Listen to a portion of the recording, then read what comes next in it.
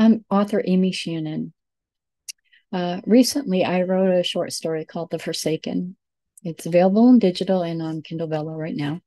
Um, but the setting was the village of Balsam Spa, um, and more like the cemetery of Balsam Spa.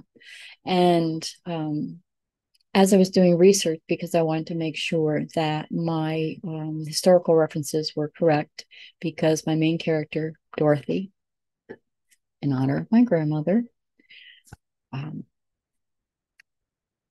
was a historian.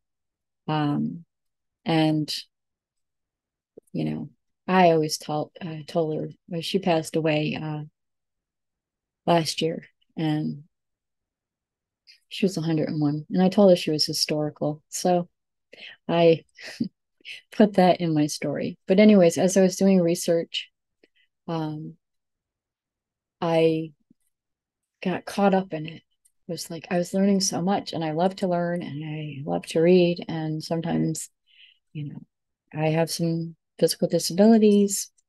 I don't always see straight. I don't always walk straight. Sometimes I don't even walk at all. But anyways, and I also have rheumatoid arthritis, which does not help me with my writing. Um, so I just kept doing research and taking notes, and I didn't want my book to sound like a textbook. You get enough of that textbook-ish stuff, in academics, and um, because I really believe, and it was something that I didn't think about until I started putting this book together, that every life and every death tells a story. And I didn't want my book just to be about the historical prominent businessmen or um, just about the men who sold the land that makes up what was once called Ballstown to Reverend Eliphalet Ball, and I hope I am pronouncing his name right because I've been calling him that. Um, and as I learned more about him, I knew that it was called Ballstown, and it's Balls, Balls hyphen town.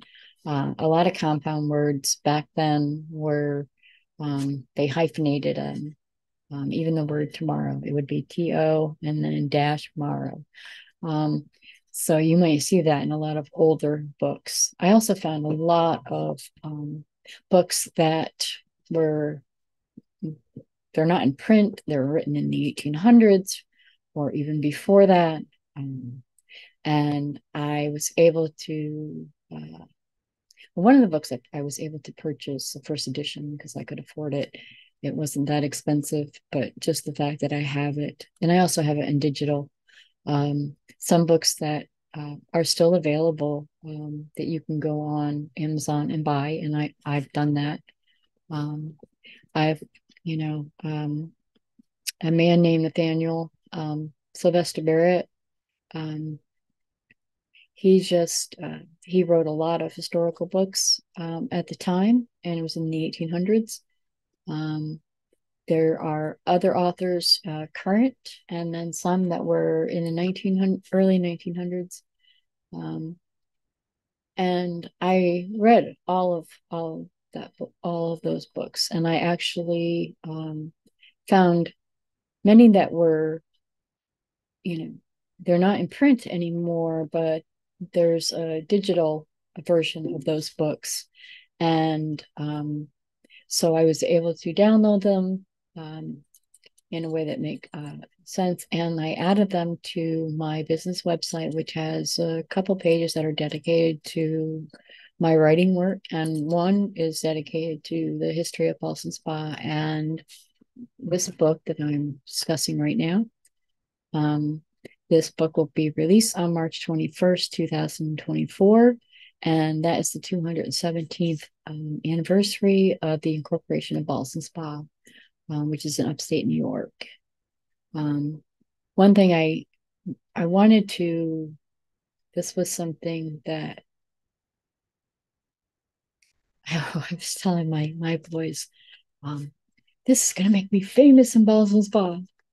Maybe this is the book that will make Amy Shannon famous. I don't care about fame and fortune. Heck, I'm just glad I have my own room finally.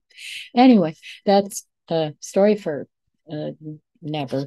Anyways, so when I was putting the book together, I wanted to be able to not just tell the stories about, the prominent businessmen, um, or, the influential men that were part of Ballston. Um, I did a lot of research on Reverend Ball. He bought the land from the McDonald brothers who were squatting on Long Lake, which is now Ballston Lake. And the a lot of the references said, "Oh yes, he bought it for the price of a bottle of rum." Um, and some say, "Oh yeah, he gave them rum, and then there you go, you have the land." But no, it was the 10 shillings, which was the equivalent of what it costs to buy a bottle of rum, and I don't know if that would be the good kind or I don't know. Anyways, so I visited um, Reverend Ball, well, his site and his wife's site. And I was pleased to see how their headstones had been restored, pearly white almost, there are a lot of grave sites in Briggs Cemetery and other cemeteries where the stones were so worn, or overcome, and you just can't read them. Um, but when I was writing this book, I, you know, I wanted to tell the story of the people, the settlers, not just the pioneers, but their wives, their children, their lives. What did they do? Many um, had multiple jobs. Some may have been part of the board of trustees when they incorporated the village of Ballston Spa.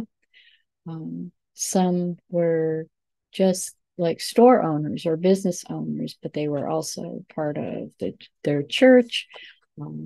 They did a lot of, some were in competition. Oh, his hotel is bigger than mine, so I have to buy more land. But there were a lot of men that were very prominent, and they were also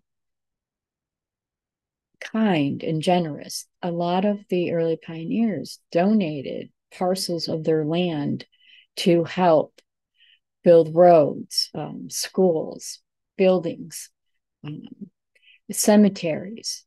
Farmers donated parcels of their land, which eventually created different cemeteries in Ballstown.